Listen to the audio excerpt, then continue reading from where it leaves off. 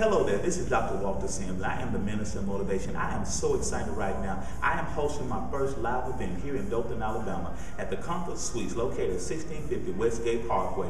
Are you tired from living? Are you tired of living paycheck to paycheck? Are you tired of thinking lack instead of substance and abundance? Well, if you come to this seminar Friday night, March 25th at 7 o'clock p.m., we're going to talk about, as Zig Ziglar says, we're going to help you change your thinking, your stinking thinking. And I'm here to tell you right now, we're going to change your whole mindset about your glass being half filled or half empty. How about in Psalms 23, the Bible lets us know that our cup running over, we're living out of a saucer. And I'm going to talk about that in more detail this Friday night, March the 25th at 7 o'clock p.m.